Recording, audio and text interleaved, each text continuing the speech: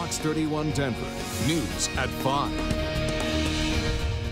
Good afternoon. Thanks for joining us. I'm Libby Weaver. And I'm Ron Zappolo. For the first time, a rescuer is taking us inside the frantic effort to save two snowmobilers trapped in an avalanche. Jordan and Tyler Lundst's snowmobile turned into a family tragedy this weekend. Jordan survived the ordeal while crews found Tyler's body Monday night.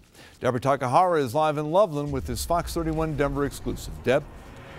Ron, this is actually the snowmobile that one of the rescuers used to bring Jordan off of the mountain and to safety on Monday. That rescuer is close to the Lundst family and says these two young men were professionals. They were prepared, and they just got caught in a terrible situation.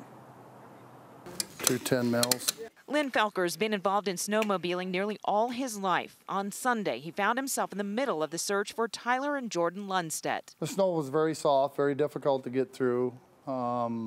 We started Sunday morning, rode all day looking. Felker has worked with the Lundstedt family for years. In fact, he recognized their tracks in the snow and eventually their snowmobiles. And we followed the tracks into the sleds.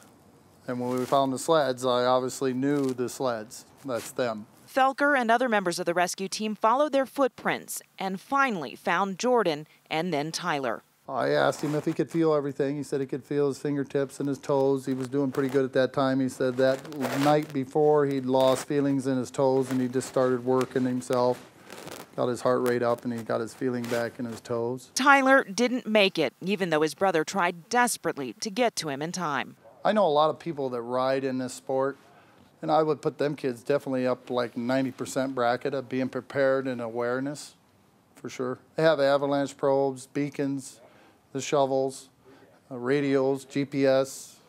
They're very prepared kids. Felker says the conditions are dangerous because of the lack of snow, but he says there are ways to stay safe. I would play in the meadows, basically more flatter lands.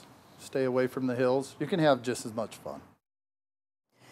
People from all over the state have been calling the Felker shop here in Loveland all day long, wanting to help in some way. They have now set up a memorial fund for Tyler. It is at Security Service Federal Credit Union. We'll have that information on our website. They're also planning a benefit auction where they're going to auction off a brand new snowmobile worth more than $20,000 and provide that money to the Lundst family. We'll keep you posted on when that auction will take place. Reporting live from Loveland, Deborah Takahara, Fox 31 Denver. Then I think he gave us great advice, Deb, about stay away from those hills. You can still have a lot of fun.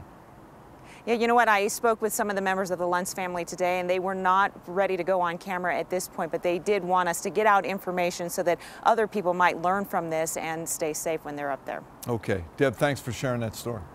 Well, the series of avalanche deaths across Colorado has many people wondering, how can they stay